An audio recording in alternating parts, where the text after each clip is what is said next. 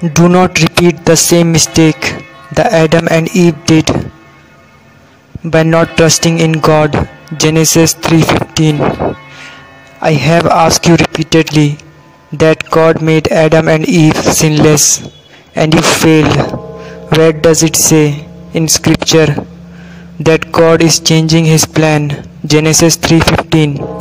I will put enmities between you and woman, between your offspring and her offspring. She will crush your head, and you will lie in wait for her heels.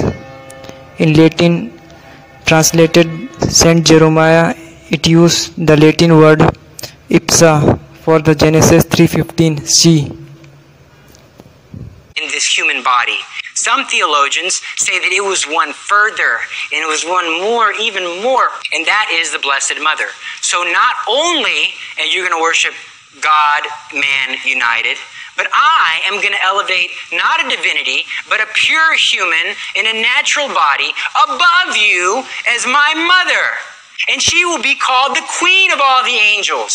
So, what the heck? I can understand worshiping divinity and honoring and serving divinity. I'm not going to honor and serve a human, pure human above me. I'm the most brilliant of all creation. And this would kind of go along with the idea that who did Satan tempt first in the garden? He went to the woman. Oh, is this the woman that you're going to put above me? I'll show you about this woman. So that's a possibility there. But we know for a fact that Satan hates Mary, even if that's not the case, because of the incarnation. Everything was going smoothly until she said yes, because once Jesus came on the scene, it was over. He's not going to fail. He's God. He's going to get his agenda completed, whether Satan likes it or not. So there are three instances of the angels. The first instance is their creation.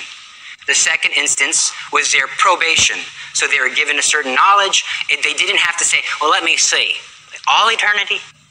Well, I don't know. There's fire? No, I don't know about that. They didn't have to think about it. They knew exactly what the circumstances were, and some said, no thanks. And then Michael said, who is like unto God? And they were cast into hell. So that was their test. So our probation is our entire life. I have my entire life, I don't know when I'm going to die, but to make my choice. And only after I die is my choice final. Well, the angels don't need a lifetime to figure it out. Angels knew it instantaneously, and so they made their choice that they can't go back on it.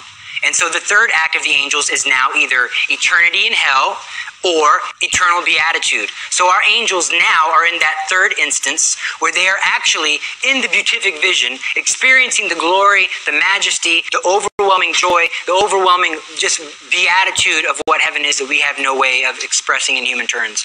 But the devils, they were cast out of wherever this probationary period was, and they are suffering the fires of hell, but they suffer it kind of like a cloud that goes with them everywhere. So they are roaming around the world, roaming throughout the earth, seeking to devour souls, seeking to bring about their ruin. So I said that their other sin besides pride was envy. Envy at what? Envy at you and envy at me. So their number one desire, their number one goal is to get us to burn in hell for eternity with them.